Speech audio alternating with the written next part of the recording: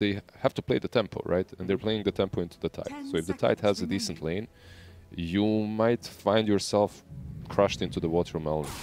But Enigma is close enough for the colors. But this is into Rubik, into usually for Roshan, Dire is better because of the outpost. It's very close to Roche, and Gradient can be better if we get the outpost later on in game, but Dire is technically better because of it. He likes Dire ones. We've seen him on range carries a lot. Feels like it's definitely his niche, and games they lose, they're usually not on range carries. Comes back on the TA2000. The artist formerly known as Naive will go down to 33 as they pull him back with that level 1 glimpse. Gory is going to be able to run away with he's also not dead. Having the glimpse, but now that he's level 2, they do have the kinetic field, and that means the running stops, and 33 gets a double kill. That was very naive of the priority of the disruptors that we've been seeing. And kinetic field is up. 33 still running in with that Malefice, and we don't exactly have a lot of Eidons, only 3 for the moment, but TA2000's in trouble going back down. South is Gory. Now Kaori is dead. If he gets body blocked, yeah, this is multi-shot. 33. Ooh, dying to Kaori. So that's a lot of gold for him, but 9 shows up, gets a kill on the TA2000, and looks over at the Silencer. Last word and the last right click for 9 as he gets a double kill while ending up to trade this Enigma. Done slightly better. He did shut down this Tide Hunter because he is the lowest net worth core. Global silence immediately, as expected. Yeah, they're trying to get the kill here on the 9, and they'll go over to the side. They've got the Static Storm down from Soxa, who's on the low ground. Relocate back. 9 out. Got the glimpse again, pulling it back. They want to take a fight. It's just global silence that they need to be aware of.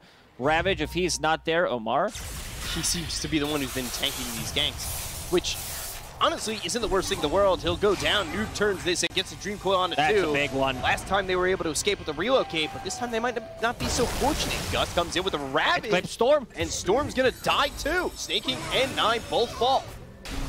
Ooh, 33 the damage. He's gonna die. Witchblade kills him in the base. I don't really know what you do to escape. And it's got about half the duration of the stolen cooldown on it. Static Storm committed with the kinetic field up. Again, they'll go for the Tide. Can they kill him off? He walks out, glimpse back. BKB's been popping. They're committing. They're committing. He had Ravage if he wanted to throw it. There was still the BKB going from Skinner, but maybe could have got the rest. They'll go after 33 and trade off laners into the fight in silence thanks to the Orchid coming out from 9. They go to the global and will force Tundra back. As they're retreating, they'll go and throw down that Dream Coil. Right click, Skinner with no BKB. He'll fall. And they've got themselves 2 on the side of Ooredoo Thunders with a Soxa Disruptor. No glimpse. Nearby. He looks very dead as well here. Well, Lightning, 9, Orchid, Vortex, might take out Noob, will take out Noob. They were in on this one and did not want to give up the fight despite the fact that they lost 33 and Skidder very early. Rest of OT did not follow it up. Puck decides to go in. He was also like slightly careful about it, but rest of the team not there to back him up. And we see the, okay, another glimpse. This fight's still not over. Yeah, Ball Lightning back into the fight. Oh, Gus, the silence. Oh, 9, he's in trouble. One more right click, don't get it. 3-man black hole. That's gonna be not enough damage. It's a good black hole, but they didn't have 9 to follow it up. Omar's gonna die to Soxa, but 33 is gonna be dead again. They go to the mech from Weeder, and Skinner comes in. BKB not going to be available as the Ravage comes out. He held it after he died the first time in this fight. No, Skinner's in trouble. No BKB. Right clicks. They get the Kona Snake King. They'll take out Skinner, and Sox is going to fall. A triple kill for TA2000. Tundra, they thought that they have what it takes to take another. It's going to be a very difficult fight. If TA2000 is in a good spot, gets double multi-shot in a fight, I'm really worried. He also has, of course, that shard. Immediately broke him. BKB gets popped to turn this.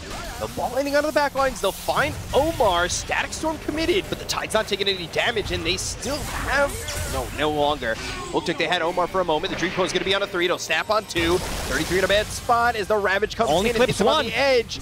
But can he turn around and get the black hole off? Don't really want to look like they can throw it because they've got the silence from the global out from Kaori. They'll take out 9, Skinner to try and fight. Hurricane buying Soxa, snaking, relocate. Whoop, gets out, but Skitter's not going to be so fortunate if they can stick on him.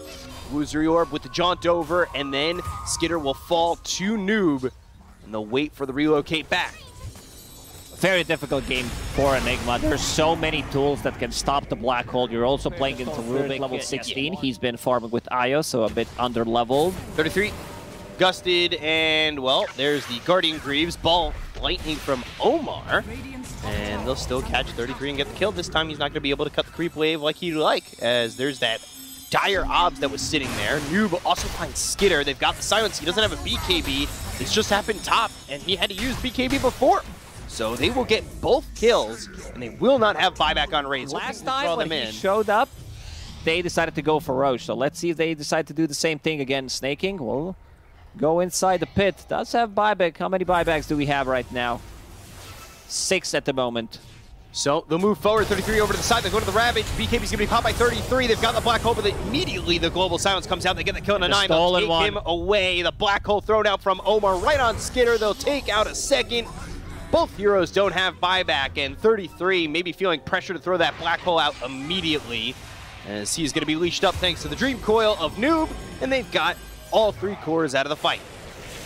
If he wants to jump like this, he needs to catch Silencer +1. Otherwise, it's not working. And then still, there is counterplay. Rubik. Saksa hexed up, Arcane Cursed, and should die, inevitably. They also get Roche. Static Storm for 10. Razor does have a BKB available in a second. Seems like they're not going to stop. TA2000, Butterfly is done. Vortex, Gust.